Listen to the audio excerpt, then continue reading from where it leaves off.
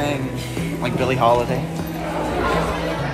National History Day provides an experience for kids to explore their different interests throughout the different fields in relation to history. So we have projects on fashion, music, technology, military history, performances where I have some kids who are in band and drama, and they really get to let their personalities show through.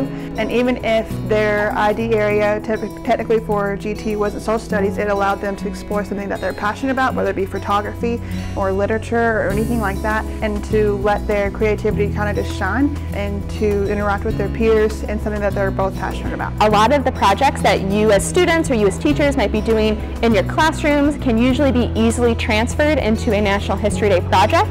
What I really like about National History Day is that it really encourages students to think deeply, think critically. There's a lot of really solid criteria and evaluation that students are encouraged to look at and think about when they're making their projects. That really encourages, good skills for students to learn as they move through their life, whether they attend college or not. I did do NHD as a student way back when. I wanted to create that experience that I had for my kids too. It's a fun day. You get to be an expert in your topic.